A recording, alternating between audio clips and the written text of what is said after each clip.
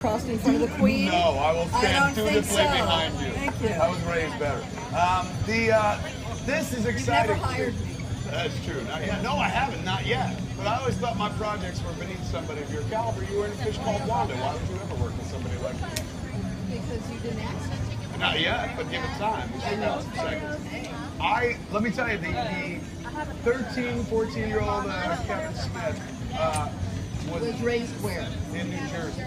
And he loved horror. And one of the things I loved about the Halloween series of movies, you as Laurie Strode, is something that I guess, based on the trailer for this new Halloween, which was awesome, has been eliminated. One of the things I loved was when they did Halloween 2, they added to the mythology, and that was a word that didn't exist when these movies were happening. But suddenly they were like, Laurie is connected to Michael. No, Michael and she are not connected. At all. You know why? Because there's nothing more terrifying than something random.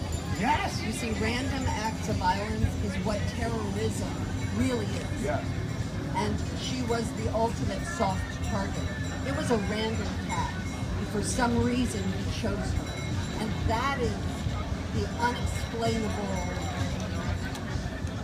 terrifying reality of her life, and why that movie, I think, resonated so deeply with people. Because it was a small town, there was this ubiquity of small town life, girls walking home from school talking about boys, girls messing around with boys, all the things that young people do in a quintessential American town.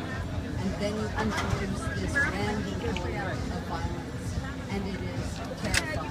And the new movie has the same simplicity, the same beautiful qualities of filmmaking. Now, for me, when I was a kid, and I always tried to reverse engineer this and tell me whether I'm wrong or not. You, John Carpenter, and the crew make the first Halloween movie. Nobody's thinking about a franchise. No one thought it franchise. No one thought it would be anything. Right. So John and Deborah were thrilled to be able to make a movie. I was thrilled to be in a movie. God is good. And then all of a sudden they're like, this movie made money. I know we're going to do this again. Yeah, but that's the nature of commerce and business. And was the idea of making Laurie his sister in the second one, to me, I know it goes away, but you got to honor an old school fan like myself who has questions. In that world where they were connected, do you think that was a post-Empire Strikes Back movie? That's what it always smells now, like. But you know what?